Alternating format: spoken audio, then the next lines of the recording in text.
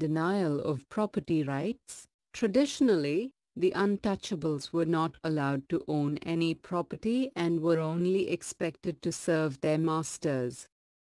Citing the denial of such rights in the Dharmashastras, the untouchables were denied property rights. This is inhuman and also the violation of basic human rights.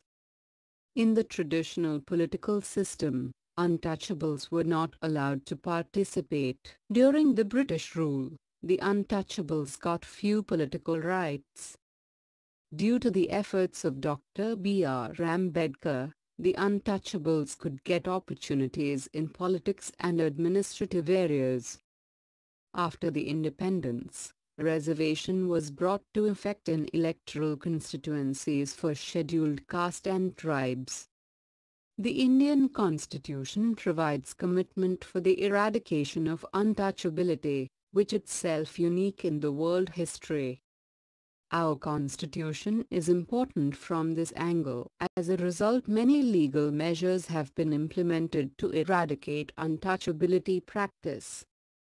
Jyothibha Phule. Untouchability as a social problem has still remained in spite of efforts from leaders like Jyothibha Phule, Dr. Ambedkar and many others. It has remained alive in the Indian society. Hence, many legal provisions have been brought to eradicate untouchability. The Article 17 of the Indian Constitution prohibits untouchability.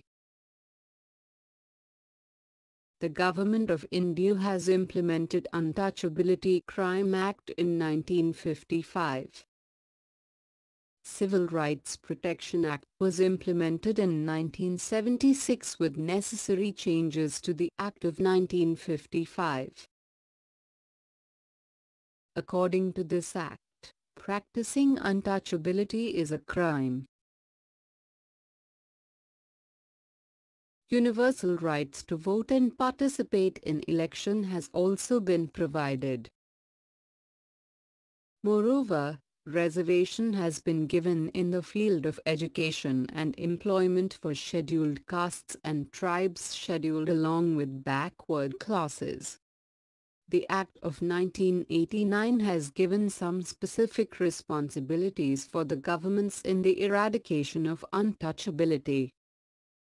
Like this, the independent India has taken special interest in providing equality to all.